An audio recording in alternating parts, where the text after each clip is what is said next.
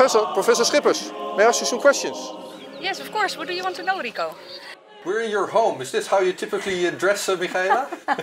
Not in my home, but we're going to an event with Jordan Peterson. He is in the RAI today in Amsterdam, yeah. And he invited me to come, and I've worked with him, so I said yes, of course. So later this evening we will talk to Mr. Peterson. Yes. And see him at work in RAI in Amsterdam. Yes. What I wanted to talk to you about here is what I see happening. Everybody sees that happening globally in the world, with escalating conflict in Ukraine, where Russia will allow certain parts of Ukraine to become part of Russia, and then NATO and EU on the other hand saying, well, that's not going to happen, and then we have for the first time a real conflict at the border of Russia. And we see stock markets going down, taking plunges. We see the British pound being pounded, losing its value. Same for the euro. Yes. Interest rates going up, so it's a technical, but you see on multiple levels, you see the politicians, the managers of the world, not being able to change the downward trajectory. Right. It's a downward spiral, and we're dwindling, and we are unable to stop it. So what it reminded me of was, it's called an ant mill. Ants, ants, like the industrious, most industrious animals on earth, they say sometimes.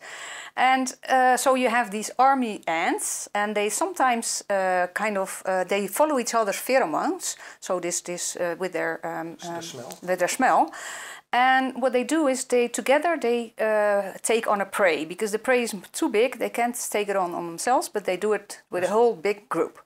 And that works quite well, very efficient, and evolutionary, this is a very good trait to have.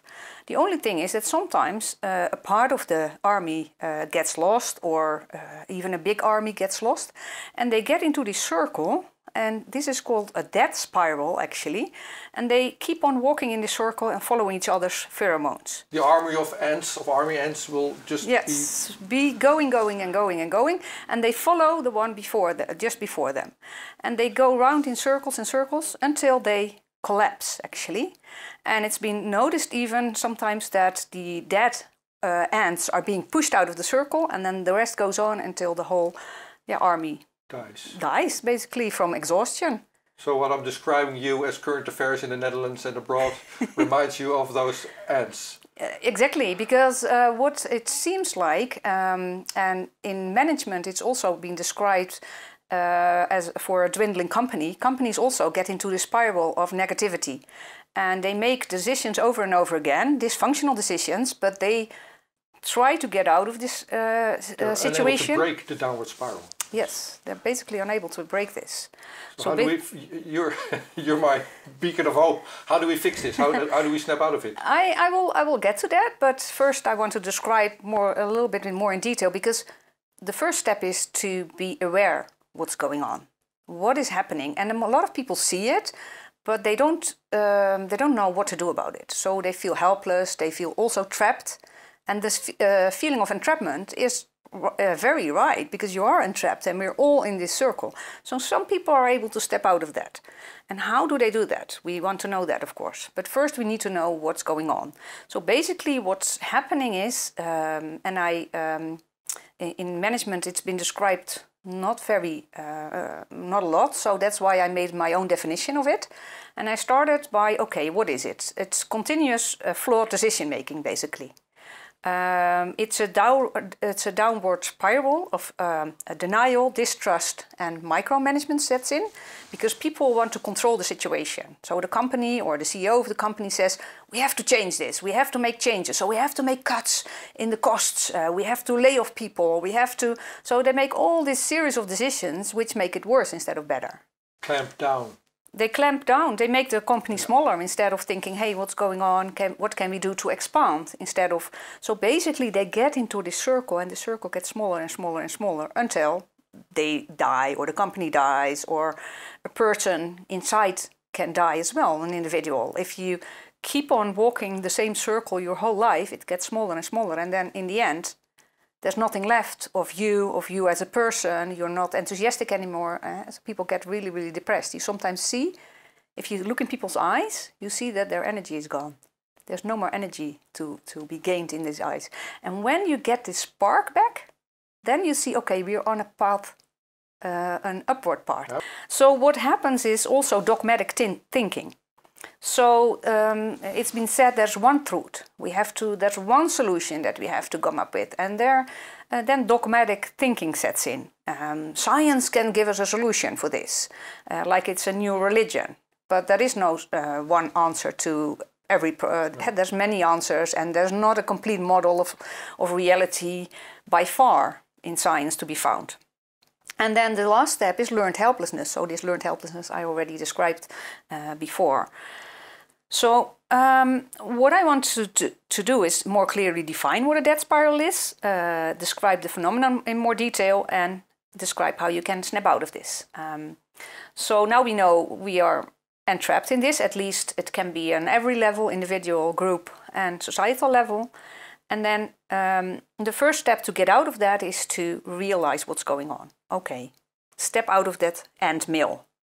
What is going on? Why are they all walking in circles? Okay, can I help them? Can I do something to get more people out of that circle? But at least myself first. So a small couple of people might do that. And sometimes it helps to have a turnaround leader, like on a mass scale. If you look at Nelson Mandela, he's an example of a turnaround leader. He said, okay, a lot of bad things have happened here. We have been in this downward spiral. If I want us to get into an upward spiral, we shouldn't do a blame game, for instance. If we start punishing people for all the wrongdoing, then maybe we feel good for a small moment, but then the whole society isn't saved by that. So he had this committee, this Truth and Reconciliation Committee he started. And this was to restore trust. The first step you always have to do is restore trust in institutions, in people, in each other. And you have to start collaborating again.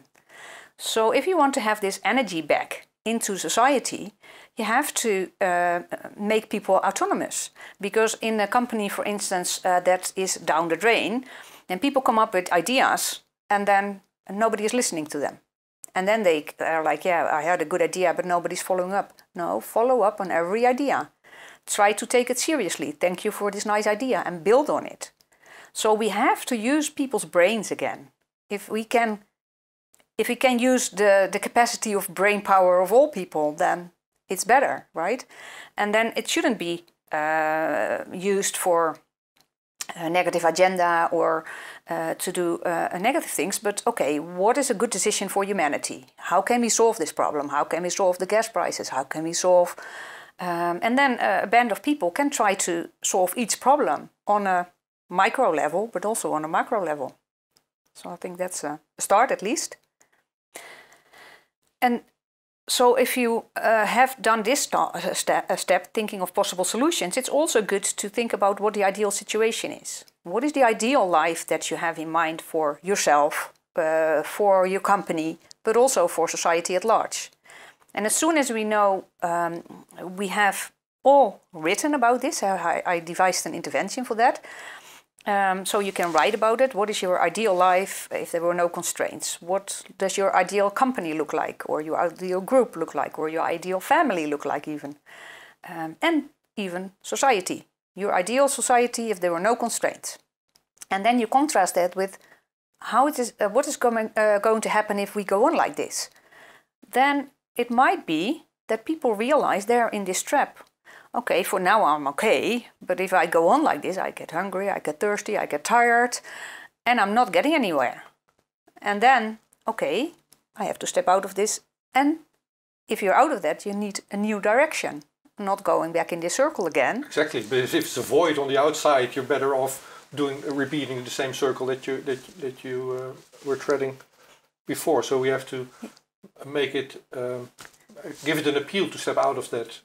Yes. Spiral. Yeah, so first people need to notice, because some people don't even notice. I'm fine, I still have food, yeah, I can work a little bit harder to pay my energy prices, I can do this, this and this. They try to solve all the problems because people and society sometimes gets into a survival mode. And a survival mode prohibits you from thinking rationally.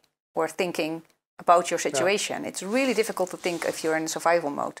The only thing you think of, okay, how am I going to pay for the gas this month? How am I going to get food on the table? How am I going to This is literally what's happening in the Netherlands currently. In the Netherlands, but in a lot of countries, I think, yeah. And in the Netherlands, of course, there's a lot of threats to the welfare of people, because if the gas prices go up, farmers can't even pay for, I don't know, farming and creating food. But another step is also to make a plan, a concrete plan. Okay, if I know this, if I know what my ideal world is, what am I going to do? What can I contribute to this better world? To my own life, and to the life of others, and to society at large. And if you think about what you can do, even small, that will be perfect. Everything that helps society, helps yourselves, is a good step. So everybody can do this intervention, Letters to the Future, tomorrow, and the day after tomorrow they can implement it. I will link it under this conversation. One last question then. Do you think we can outsmart the ants? Of course we can. We are humans, we have brains. Okay. We can use them. Let's take a small step then and talk to Mr. Peterson tonight about what he would do.